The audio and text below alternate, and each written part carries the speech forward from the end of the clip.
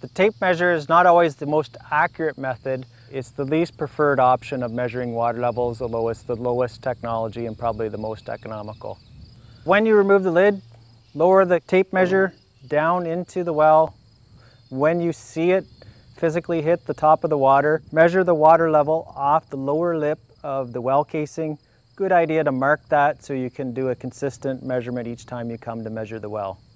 After lowering or measuring your water level, it's important to record it in a dedicated field book. Write down the date and the time and the water level, and make sure when you come back, at least on a minimum weekly basis, record that water level from the same point.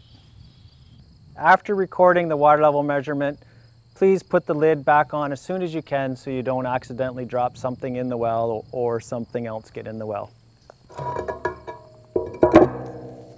I recommend that everybody keep records in a dedicated book and a dedicated tape measure that's not used for other purposes around the winery, just to keep a clean measuring tool because you don't want to introduce any more contaminants into your well than necessary. And it's a good idea to occasionally wipe this down with a dilute chlorine or Javex mixture.